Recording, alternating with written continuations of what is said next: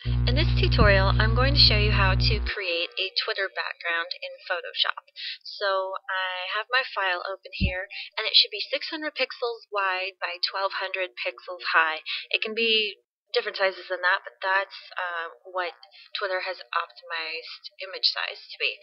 So first of all, we know that our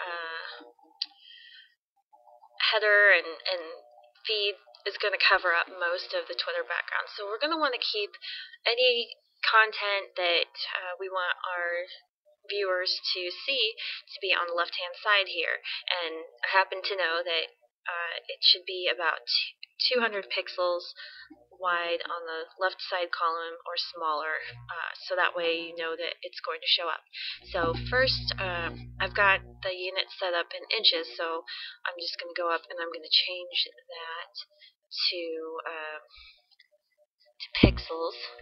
So I'm going to go to Edit and Preferences, Units and Rulers. So rulers, I'm going to switch that to pixels. Click OK, and then I'm going to drag a guideline right over to 200. And that is not very big.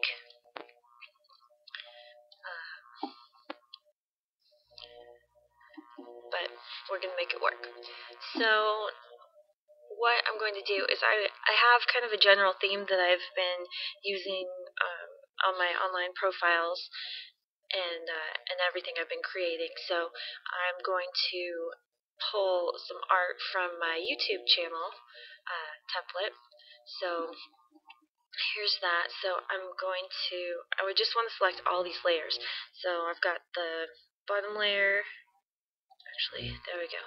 Just going to select all of them and drag, and I'm just going to pop it right into here.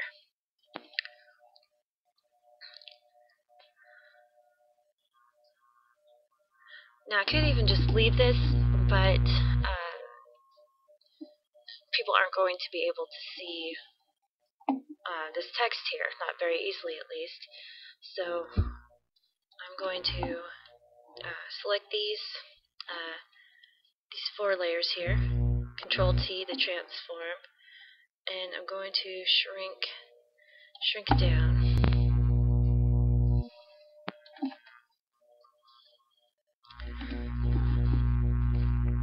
Now, I don't want it to say video tutorials because this is from my Twitter channel, and while I do make video tutorials, I want it to be relevant to my Twitter channel. So I'm going to click in here, and I'm going to change that to social. I'm going to make that all caps. Social media and marketing. Okay. Move these down and over.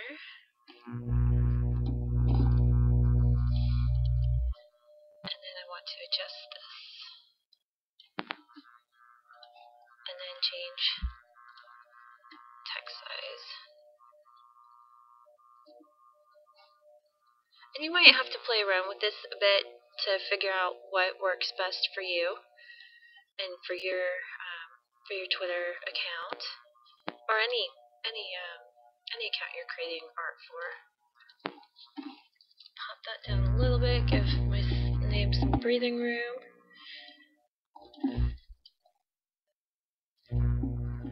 I like that little tagline, learn something new. Because that's what I'm always trying to do.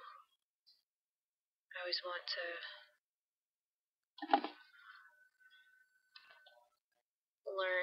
learn more. I want to know everything. I do.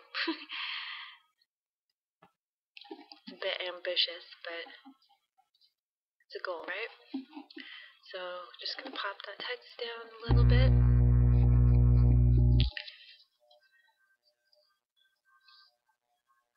Scoot that over. And let's insert a headshot, because why not?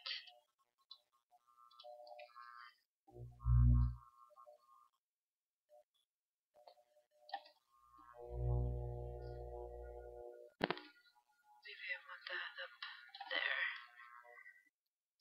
Not too big, but I'm gonna pop pop that up there.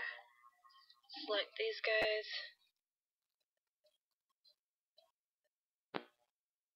And my name is already up there.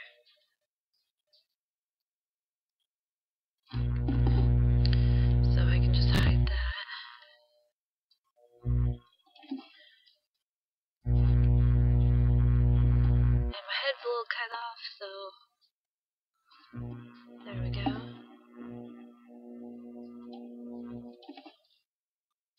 So that'll work. That works fine for now. If I want, I can pop, maybe I will use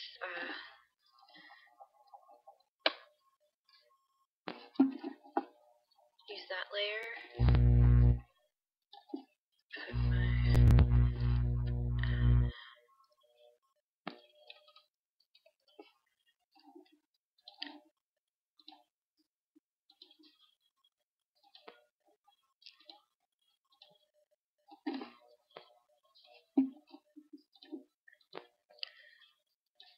There we go, and then we'll throw my URL in there.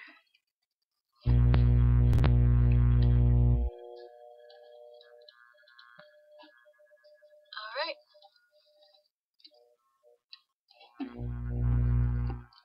And then we will save it. Save in, where's Twitter? Background. I like to date these, just so I know, what is today, the 2nd? So I know when I created them, because I don't know about you, but I go through phases where I want to change things, so that's how you do it. Hope you learned a lot from this tutorial. Don't forget to subscribe to my channel, check out my blog at sallyu.com, and have a wonderful day. Thanks for tuning in.